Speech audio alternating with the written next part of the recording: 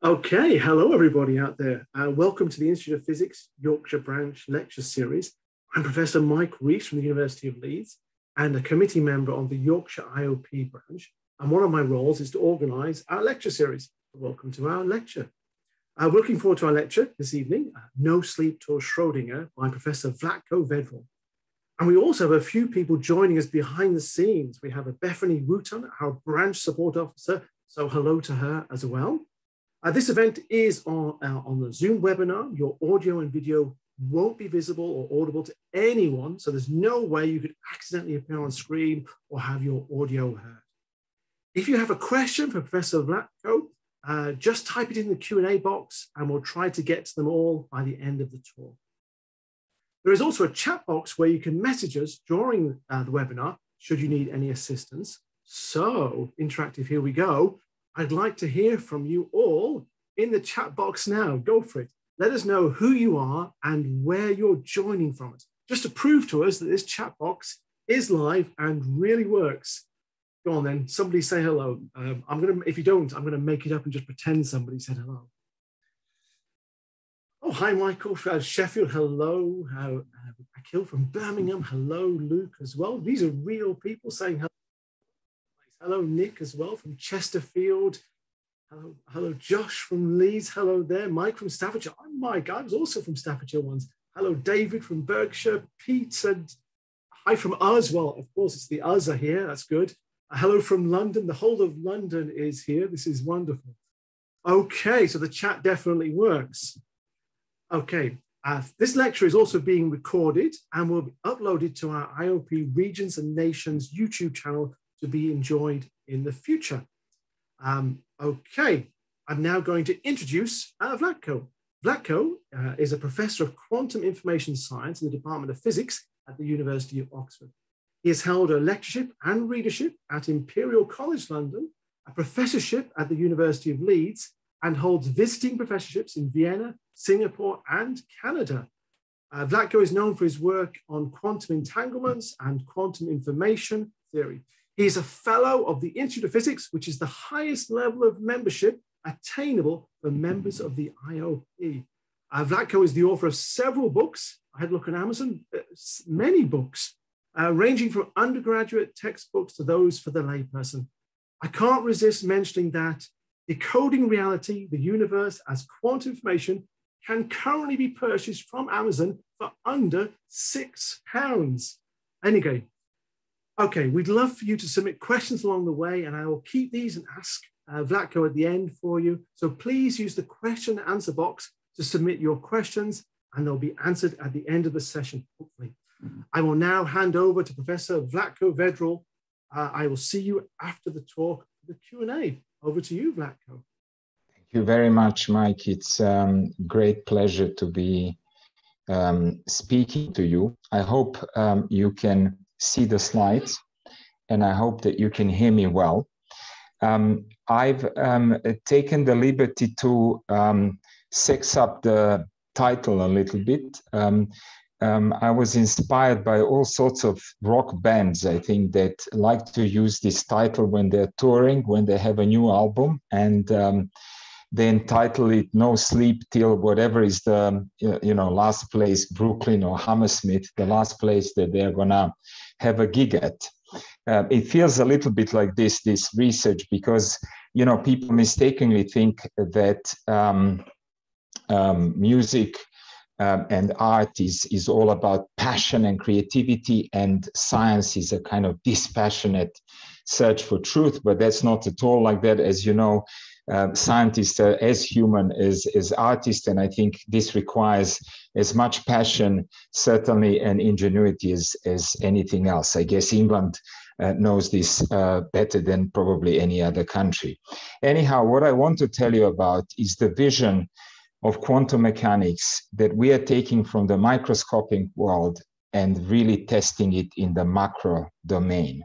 And the question really is whether all the quantum features will survive, and if not, which of them will survive and which of them may have to be really upgraded. It's all really inspired by ideas coming from Schrödinger, which is why I chose him here, but of course I will mention many others who've actually thought along similar lines. So let me give you the vision of the whole thing. It's sort of an interpretation of quantum mechanics, but I think it's the one that seems to be the most robust one based on all of the experiments that we've been doing in the last 20 or 30 years. So the way I chose to talk about this is that ultimately, really, the wave-particle duality, is everything a wave? Is it a particle? Is it sometimes a wave or sometimes a particle? Actually is ultimately, I would say, won by the waves, really. The crucial addition to the waves is that they're really quantum waves. And these are these famous Q numbers, as Dirac called them, to make them distinct from just the normal real numbers that he called C, classical numbers. So Q numbers are weird because they have to be represented by these objects that are called matrices. That was, of course, Heisenberg's contribution to quantum mechanics and how quantum mechanics started.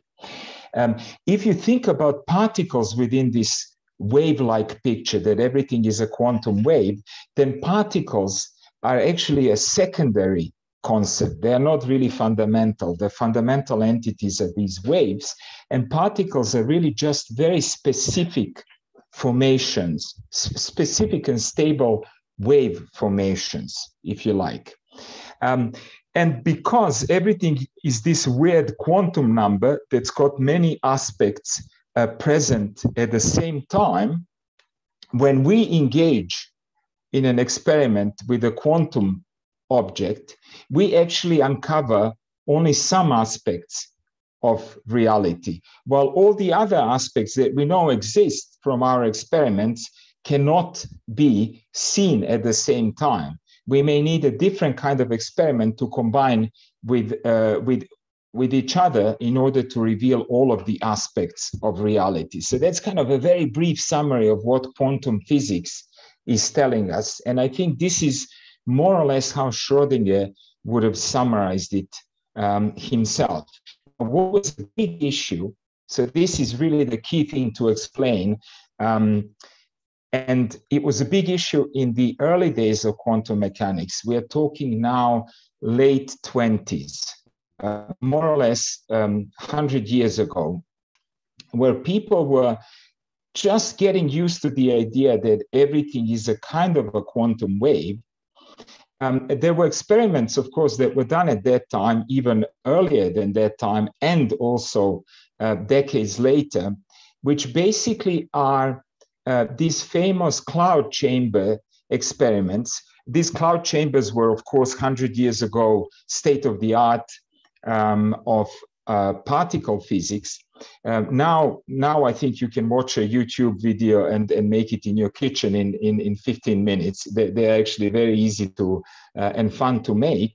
And here you have a particle that's at the bottom of this picture emitted.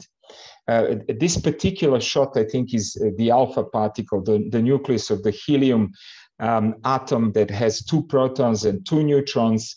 These particles come out, and as they go through this cloud chamber, what happens is that they interact with the molecules of the gas. And every time the alpha particle hits a molecule of the gas, the molecule gets ionized. It attracts the neighboring molecules, which therefore condense. And actually, you can visually see condensation. These tracks are exactly the tracks that the alpha particle leaves as it scatters of these molecules in the gas one after another. And each of these straight lines is a separate experiment to do. You literally wait for a little bit longer than another alpha particle comes out, and so on. And the question for these people, and people like were struggling to understand this, the question was, if you're telling me really that everything is a wave, and Schrödinger equation, which describes all quantum objects as waves, then why do I see a straight line here?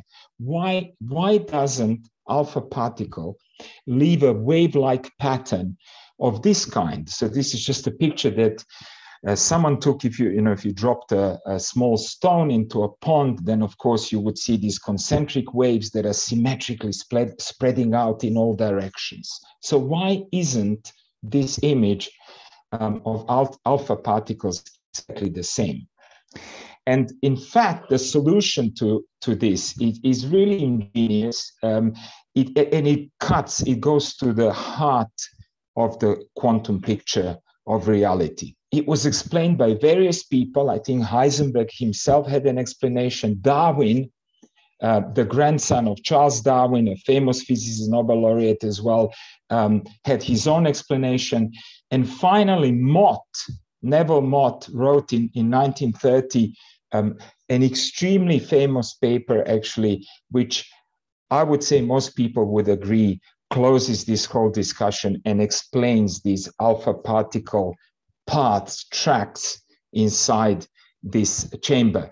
Schrödinger talked a lot about it later, and I think reached more or less the same conclusion, and that's something that we are going to talk about.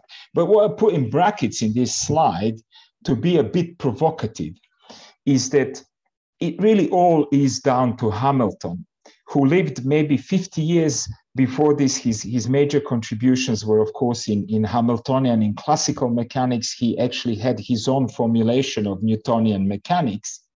But that formulation that Hamilton did, and that provided the basis for Schrödinger later, was the key, really, for the key step in improving classical mechanics. And the way that Hamilton viewed particles is exactly like waves. The equations that Hamilton wrote down looked more like wave equations than like particle equations.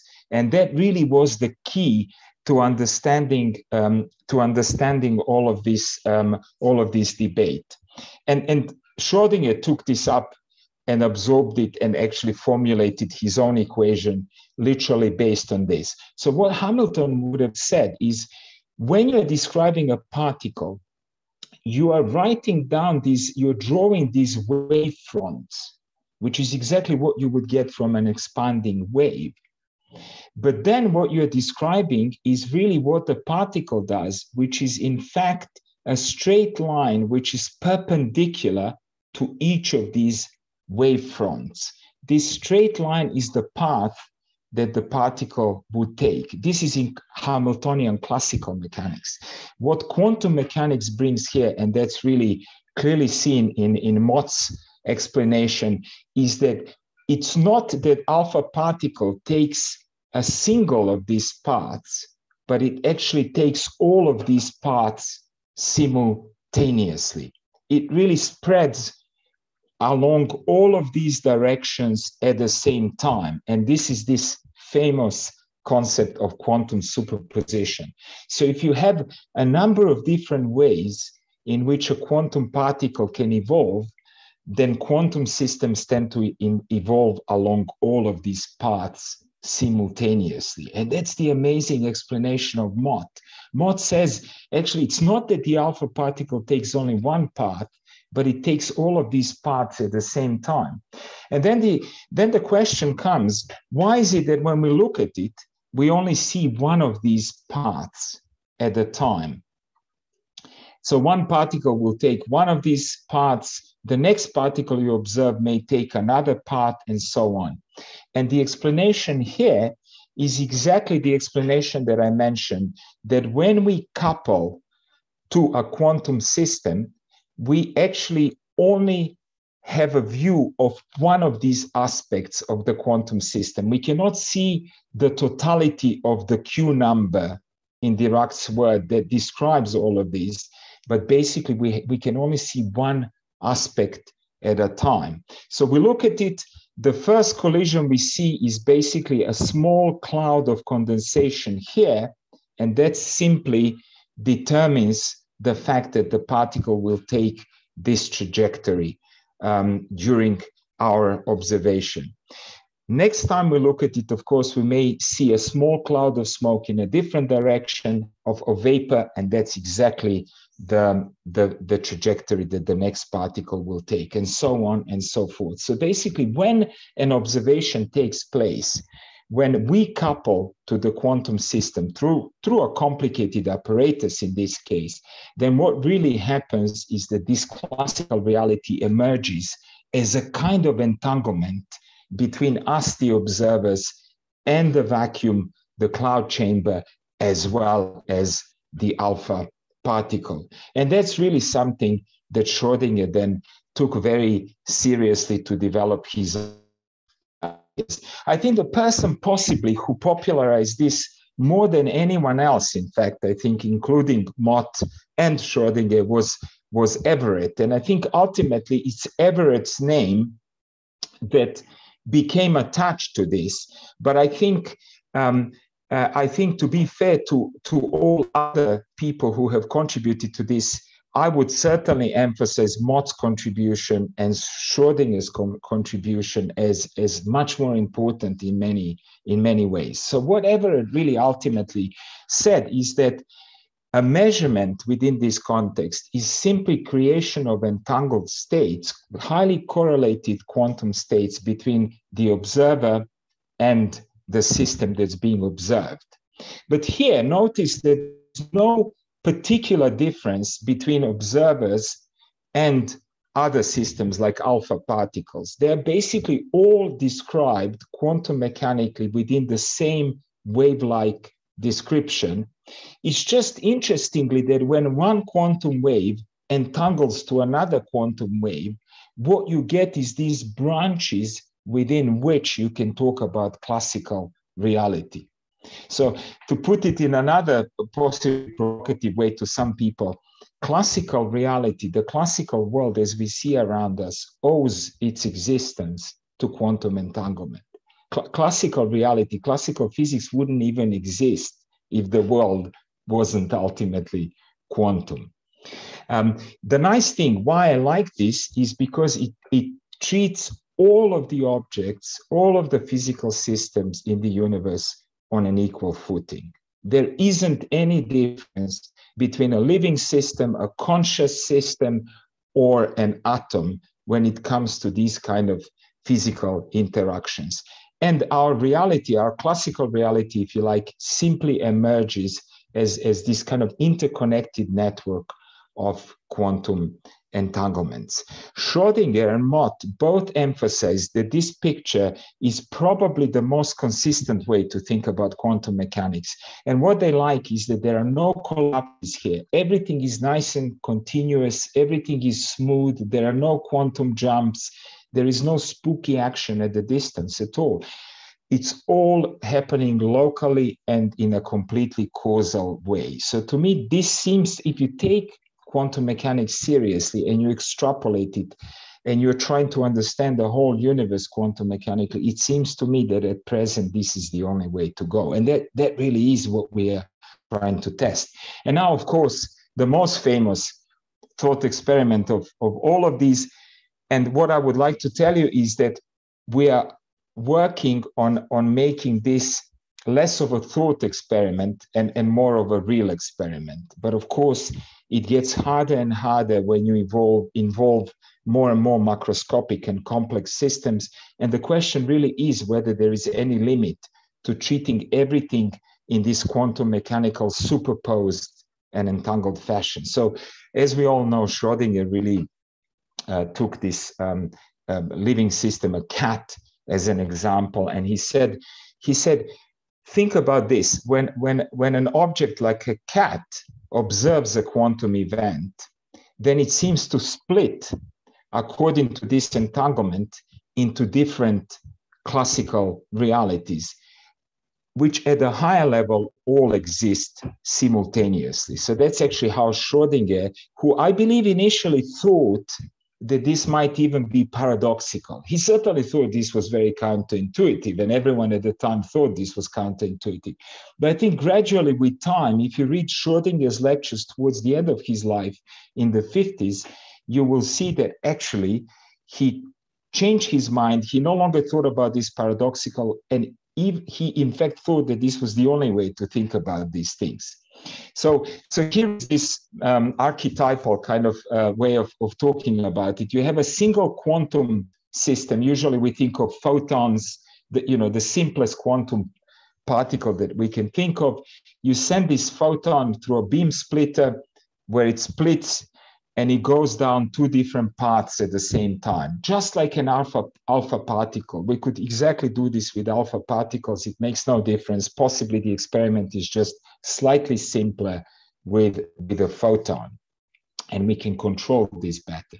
Now, what Schrödinger said is, he dramatized it even more, of course. He said, imagine the photon hits a bottle with poison in one of these arms, and the poison is released and kills the cat, while in the other part of the photon, there is nothing. We don't put anything there. There's no poison there, so the cat is nice and alive. What Schrödinger said is that if you treat the whole experiment quantum mechanically, then both of these options exist simultaneously. They are in this big entangled state. So the path of the photon, the presence or absence of poison, and the state of the cat, whether it's alive or dead, are all entangled. All of these properties become entangled quantum mechanically.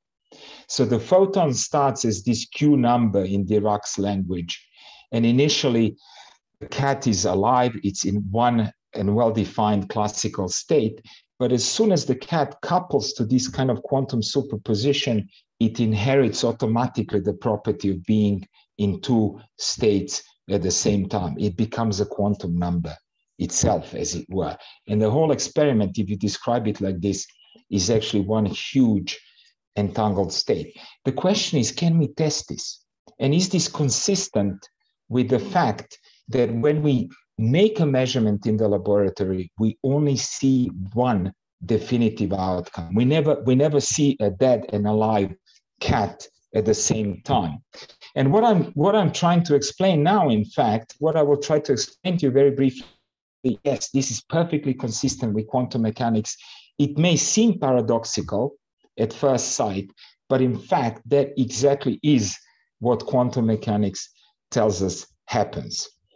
And now, to tell you about a kind of more dramatic version of Schrödinger's cat, and I think this was first proposed by David Deutsch, by my colleague David from Oxford, who actually thought that you could really test whether a definitive observation has been made, as well as whether these observations, even though they look definitive, they actually exist in a huge, big superposition in a large entangled state. And actually the answer is yes. Quantum mechanics says that in each of these branches, reality, classical reality, we're used to exist, while overall, as an umbrella, there is a full quantum mechanical state which exists exactly in this amazing superposition of being, cats being dead and alive and so on. So what David suggested, and I will make a few comments about it later as well. How close are we to trying to test something like this? What David suggested is the following. He said, put a human being inside instead of a cat, or together with a cat. And this Bob person here is the person who will enter the laboratory, or who can be inside the laboratory from the beginning. And it's a person that's going to look at the cat and see whether the cat is dead or alive. And if you follow quantum mechanics, if you follow Schrödinger's analysis here, what quantum mechanics says is that actually there are two branches of the quantum state. One in which Bob is very happy because he's observing a living cat. The cat didn't get poisoned. And there is another branch in which Bob is very sad, presumably, and the cat is dead. And there is no ambiguity about the state of the cat or the state of Bob's consciousness or feelings or whatever else you might want to engage there. Now, how can someone test that Bob is perfectly comfortable in each of these realities while they actually exist simultaneously in a superposed state at the same time? The question is, how can that be done? And it can be done. And the idea is to have yet another physicist, Alice in this case, who is sitting outside of the experiment. And what she does is she prepares a piece of paper with the following question for Bob. She just inserts it underneath the door, if you like. And the question says, Bob, do you see a definite state of the cat? So here is what I'm describing on this slide. Alice simply asks Bob, do you see a definitive state of Felix, of the cat? Now, in both of these branches, Bob would take the piece of paper, read the question, and write yes. In the branch in which the cat is alive, he definitely sees a definitive state. The cat is alive. In the branch in which the cat is dead, he also sees a definitive state of the cat. Notice that Alice is being very smart. Alice is not asking Bob, do you see a dead cat or a live cat? Because then Alice herself would become part of this entangled quantum state. And she wouldn't be able to complete the second part of the experiment because she would join this hugely entangled state, which for her would then become irreversible. So she only wants to know how Bob feels, whether it's a definitive outcome. And of course, Bob would say yes. In both cases, he would put the piece of paper underneath the door, and Alice would read this. Now, the second part of the experiment is simply to undo the whole first bit of the experiment. It would have to undo the photon that's splitting, the cat that joins this state, Bob also does. So this would be a hugely, the reason why it is actually a difficult experiment is precisely because of this second part of the experiment. So once you've created two branches in a superposition, what a quantum experiment must do at the end is to unite them and put them together to get interference. So every quantum experiment goes exactly the same way. Make a superposition and then bring it back to create interference. And the interference results tell you exactly what happened in between these two. So that's the difficult bit. But the funny thing is that you can now test if Alice undid everything, then of course, Bob would come back to the original state. He wouldn't even remember the experiment.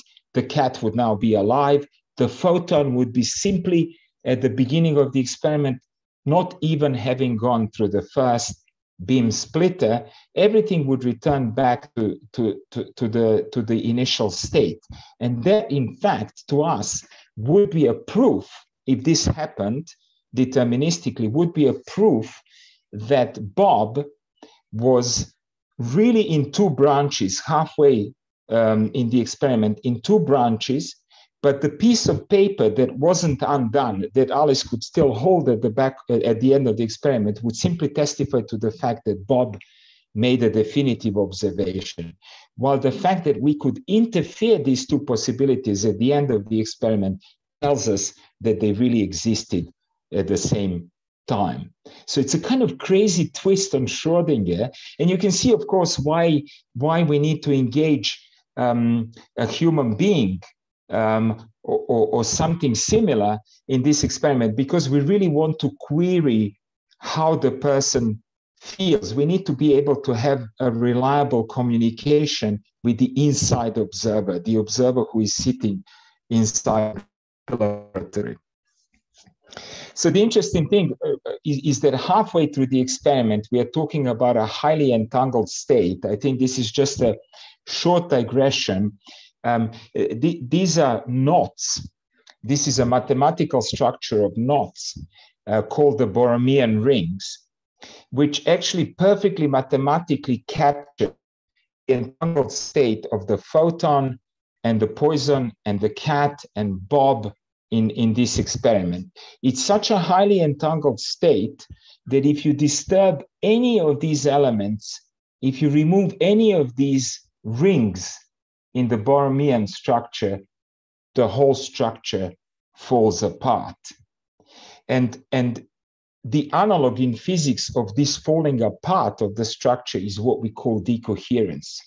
The difficult bit of doing this quantum experiment is really to maintain this ginormous quantum entangled state for long enough to complete the whole experiment. Anything else that interferes with this, that basically learns whether you are in one or the other branch of this superposition, would actually be a detrimental effect. It's something that we call decoherence, is of course exactly what we are battling when we are trying to make larger and larger quantum computers. We're really trying to isolate them well enough that nothing else in the environment that's unwanted couples to that system. Now, if you want to talk about the logic of this, and this is actually partly what I'm doing now in Turin, in Italy, I'm trying to discuss this with an experimental friend of mine, Marco Genovese, who actually execute the logical, distilled logical version of this experiment. And you might be surprised to learn, again, this goes back to the beauty of quantum mechanics, that the way that quantum mechanics describes the simplest physical system is exactly the same as it describes the whole universe. There is a beautiful unifying power to quantum formalism. In this case, we are only talking about 3 quantum bits. So you can do it actually the whole experiment, logically speaking, now with just 3 photons. And I don't want to take you really through the details of this picture. What you have to really execute is a sequence of gates on these 3 quantum bits. And the first gate would be the one that creates the superposition of the photon. The second gate, which is a controlled NOT gate, would create an entangled state. This is the equivalent of creating an entangled state between the photon and Bob, if you like, in that experiment. The third set of gates simply confirms that Bob and the photon are in the same state in each of these branches. So if the photon is on the left-hand side, Bob has detected the photon on the left-hand side. If the photon is on the right-hand side, Bob has detected the photon on the right-hand side. So it's basically all nice and consistent. And then the last bit of this experiment is the one when you undo the whole operation, you reverse the whole thing, and you bring it back to the initial state. And if you successfully brought it back to the initial state, that actually verifies quantum mechanics. That really means that halfway through this experiment, you had a huge, in the case of the cat, in this case, it's a very small superposition because it only involves quantum bits. So this is something that almost whatever platform you look at these days, you will be able to manipulate 3 quantum bits for long enough, in this case, to execute maybe 5 or 6 very basic quantum gates. So logically speaking, this is a simple experiment. But if instead of qubit 2 and qubit 3, you want to have 2 living systems, then of course, it becomes much more complex. And it becomes complex because it's difficult to eliminate all the unwanted influences. Any other environmental noise could actually destroy your superposition. And that really is the key difficulty for us. So it's very, very similar to scaling up quantum computation. Now, here is another twist to the story. And I'm telling you this because people don't realize that if you take quantum physics seriously, then it really has many beautiful twists and turns. So one of these so far has been that Bob, in each branch of the quantum state, sees a definite outcome. Bob is not confused about whether cat is alive or dead, while Alice, who is outside of that entangled state, knows that Bob exists in 2 states at the same time. That really sounds a bit crazy, but I'm going to get even crazier now, because what you can do before you interfere, before you undo this big superposition, what Alice can even do, she can look at a piece of paper, Bob's answer, she can say, I see that you see a definitive state. Then she can send him another message, which says, Bob, I know you see a definitive state of the cat. It's either dead or alive, as far as you can tell, but I'm telling you that the whole laboratory in which you exist actually contains two parallel quantum realities, two classical realities in this huge quantum entangled state. So it's very weird because Bob would know that he sees an alive cat, and at the same time, Alice would be telling him that there is a copy of him which sees a dead cat, which simultaneously exists in superposition with the first possibility. And not only that, Alice can then do the rest of the experiment, which would demonstrate that these two possibilities exist at the same time. And why is this? Why does this sound really interesting? Because of the statement that I made at the end of this slide, which actually is one of the defining features of quantum mechanics. It says unobserved outcomes can also affect future measurements. And that sounds really crazy. How can that be? How can something I didn't even observe in an experiment affect the future, my future? And the answer is simply the previous experiment that I showed. So basically, Bob can see a live cat, but Alice is telling him that there is another branch in which the outcome is a dead cat. He doesn't see it in this particular branch. But when she combines the two branches, they will interfere together to give a third definitive outcome. So even the outcomes that we don't observe could quantum mechanically, in principle, affect the future measurements that we make.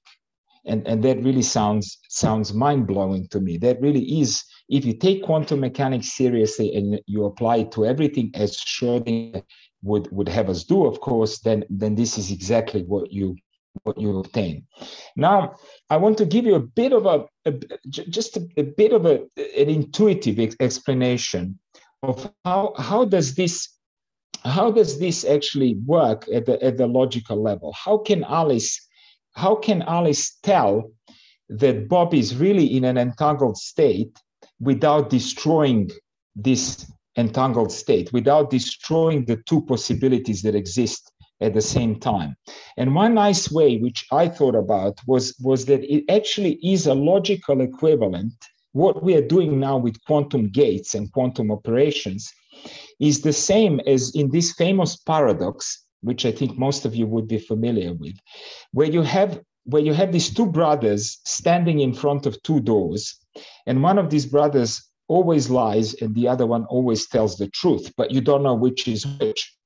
And you want to know which of the two doors it's safe to go through. One of the doors is safe, the other door will lead you to some kind of disaster and catastrophe. So how can you can only ask them questions to which they can reply with yes or no. The question is there a question to ask them so that you know definitely which door is safe and which door is not safe? And it's exactly the control NOT gate in quantum mechanics is exactly the analog of this. I called it a parity check. So what you're trying to see is whether the two brothers agree on which door is a safe door, without even knowing which of the two brothers is a liar and which of them is a truth teller. It's exactly the same in quantum mechanics. You are trying to ascertain whether each of the copies of Bob sees a definitive state, but you don't know which one is which. You don't know whether Bob sees a living cat or a dead cat. It doesn't matter. What you are ascertaining is that they are consistent within their own realities. And that's amazing. I think that's exactly what quantum mechanics at this level does for us. And then, of course, I'm using this Alice in Wonderland analogy where I'm saying, well, why not go further? Why stop there, and down the rabbit hole we go? Because now you have the Mad Hatter, who could even be an observer that's even outside of Alice's observation domain. And so basically, Alice could be conducting this experiment, and then she could be communicated to the Mad Hatter what she sees. And if she tells him, oh, I asked Bob, Bob tells me that he sees a dead cat, then Mad Hatter would now join this huge entangled state as well, and basically exist in one branch in which everyone consistently sees one state of the cat and another branch at the same time, in which all of the observers agree that they see a different state of the cat. And this is something that's known as Wigner's friend. Wigner was another physicist, of course, who was grappling with all of these things. He had all sorts of views of his own about quantum mechanics and what it means. And here I'm using this metaphor of a painter that's trying to replicate the forest around himself, but at the same time, he wants to also insert himself in painting. And of course, if he puts one copy of himself in the painting, then he realizes that that's not quite truthful to the exact nature of his reality, because he's missing the painter that painted the first painter, and so on and so forth. And quantum measurements, this kind of picture, are very much like that. It's just that all of these realities actually exist simultaneously. So in this picture, I would say you are representing one branch where these friends are agreeing on one particular reality. If you now multiply by all possible realities that you can have simultaneously, that's kind of what quantum physics is telling us. Maybe a way to, before I show you a couple of experiments, and then I'm going to conclude. So what we would really like to do is a kind of experiment of the type that I described. Sometimes we really, when you read about quantum physics, the way it's sometimes popularized is to use Bishop Berkeley and his famous question, you know, the tree falling in the forest, and does it make a sound if there is no one to hear it, and so on. One of my colleagues, I think David Mermin, said, does the moon, or I think he was quoting Einstein, does the moon exist when no one is looking at it, and things like that. So this somehow implies that quantum reality only exists when we are observing it. And what I'm trying to tell you now is that it's the exact opposite. Quantum reality is anti-Berkeley, actually. Reality in its totality only exists when no one is looking at it, actually. So that is exactly the whole point, that when two quantum objects couple to one another, then only certain realities can emerge, but none of these branches can actually have access to the other branches. So that's interesting. So when you engage with a quantum wave, you kind of distill one aspect of that wave, but you've neglected all the other aspects. Now, of course, if you apply quantum mechanics to yourself, as Schrödinger is telling us we ought to do, then you yourself also exist in this multitude of realities. And the experiment I showed you would be the one that I think would be excellent to test this. Now, where are we and what are we trying to do in this regard? Incidentally, every quantum experiment is more or less a version of Schrödinger's cat experiment that I showed you. So I think all quantum experiments ultimately boil down to make a large superposition, do something to this superposition, and then undo all of these different elements and put them together, interfere them quantum mechanically. So what we are trying to really do is make experiments with more and more complex systems. First of all, inanimate systems, because we are trying to test quantum mechanics in other domains, especially with gravity. Because as most of you, again, would know, gravity has not been quantized yet. We don't understand exactly whether it is quantum, how to treat it quantum mechanically. But if Schrödinger is right, then certainly we will have to quantize gravity. And some of these experiments that are at the simplest level of quantum gravity are almost already accessible to us. That's certainly one frontier, one portal into testing this kind of quantum reality. Experiments with living systems, of course, are very important as well, because we don't know really whether living systems can be described quantum mechanically. There are all sorts of theories out there that quantum mechanics collapses when it interferes with life. Wigner himself, I think, held this view, but I would say we are currently almost certainly not prepared to believe anything like that. I'm guessing that reality really is quantum mechanical, at least at some basic level. Coming back to Schrödinger's experiment with Alice and Bob, it seems to me that the most realistic way to go, and I think that's what David imagined in the paper that I mentioned that he wrote some time ago, is that before we are able to really do this with a human being and interfere anything in this very complex way, we are probably more likely to do this with artificial intelligence. And I'm putting it as a question mark. Maybe it's going to be a quantum computer that's simulating some kind of artificial intelligence, some kind of consciousness, call it whatever you like. We don't really understand how this ought to be done.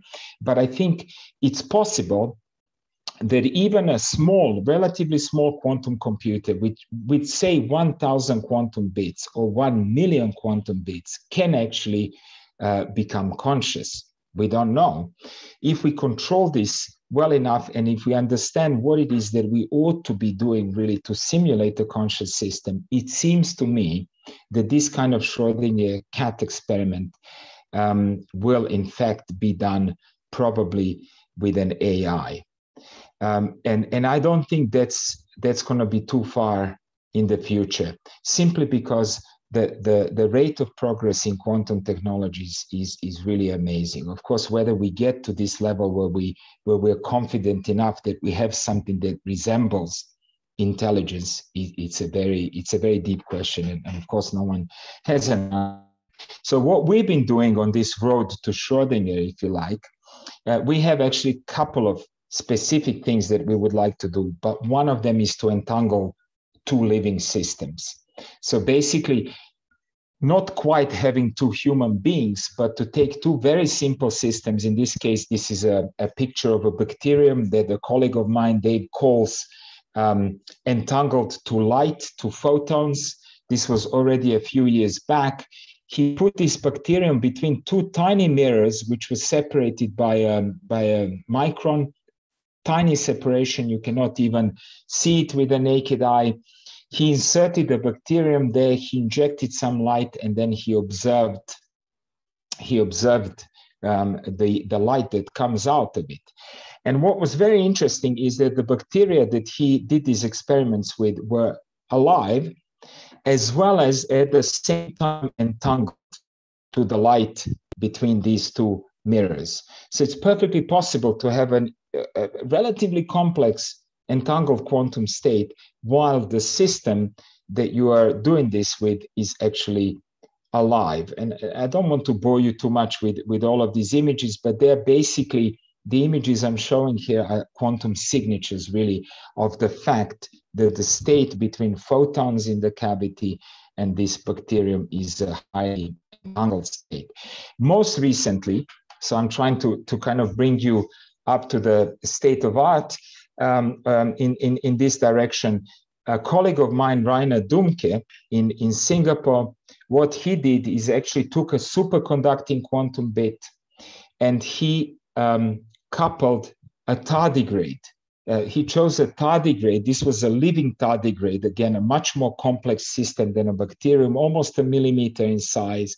And you can see that there are two capacitor plates in this image, and the tardigrade is inserted between these two capacitor plates that are part of this superconducting quantum bit. So somehow this was a hybrid quantum bit. It was part inanimate and part living matter. And actually, when Rainer did all of these experiments, he could do all sorts of qubit manipulations with this kind of half living, half dead system that you could do with a normal qubit. And even more importantly, what he could do actually is take another superconducting qubit and entangle it to this qubit, initial qubit with the tardigrade. So this is, again, if you think of this in terms of 3 qubits, if you distill just a bare logic out of this, and you think of the tardigrade, this is a gross oversimplification, of course, but if you think of a tardigrade as just a quantum bit, and you have 2 other superconducting quantum bits, then effectively, logically speaking, this kind of implements the Schrödinger experiment. Of course, what we are not able to do is interact with the tardigrade, ask tardigrade how it feels to be in this kind of interesting quantum state and so on. So it's clear that we need an entity that we actually know how to definitively get answers from and understand better. But this is a first step in that direction, and we're thinking of scaling all of these things up. Finally, what I said we're trying to do, and these are the last two things, we've been very lucky to be funded by the Martin School initially at Oxford, now the Moore Foundation. Over the next 5 years, I think they gave us about $2.5–3 million to actually do this experiment. And the experiment is exactly the same interference experiment as in Schrödinger's cat, but now having two bacteria sitting in these optical cavities and making an entangled state between them. So this would be an interesting experiment because it would be a first experiment that creates a quantum entangled state between two living entities. I think it would be a milestone. What it would tell us is of course different. It would tell us, at least at the basic level, that there is no conflict between thinking about living systems, fully functional living systems, and the possibility in being in a highly entangled quantum state. So unlike maybe what Niels Bohr or Wigner or other people in the early days thought that maybe biology will put a stop to quantum mechanics and living systems will somehow collapse quantum states, what we are really trying to prove here, at least show experimentally, is that this probably is not true, and living systems could be just as entangled as anything else. The key, of course, difficulty is whether we can keep them in this state for long enough to confirm that, simply to isolate them from any noise. And the second frontier that I think is very important to us in physics is to do a similar experiment with gravity. So here you would most likely be doing this with inanimate objects. You could do it with living systems as well if you think they're suitable enough. But you're trying to make two objects in a superposition while coupling to one another gravitationally.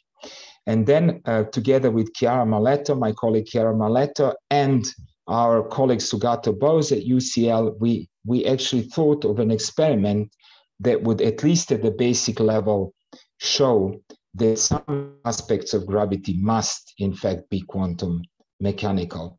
And I think this experiment is also, logically speaking, equivalent to Schrödinger's cat experiment.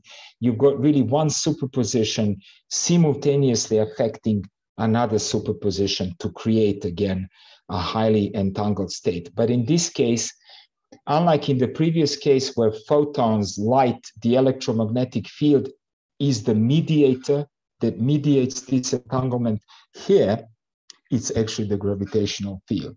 And the same way that we know that the electromagnetic field has got to be quantum mechanical if it can entangle things, you would actually conclude here that the gravitational field would have to be quantum mechanical. So I think the two big questions for us pushing quantum mechanics from the micro into the macro domain are really living systems. How do we describe them? Are they fully consistent quantum mechanics and gravity? And I'm very excited that actually we're working on these things, and I'm very happy to keep updating you with this progress, which I'm hoping within 5 to 10 years we'll really have some conclusive answers to these questions. So, very brief summary. It seems to us that quantum mechanics, the trend of our experiments is such that it seems that quantum mechanics applies to all objects with no limitations. Measurements are in this picture nothing special. They're simply entanglements. There is a perfect consistency between quantum mechanics and living systems. And now, of course, there is a question of whether the same consistency exists between gravity and quantum physics. And I will stop here and thank you for your attention.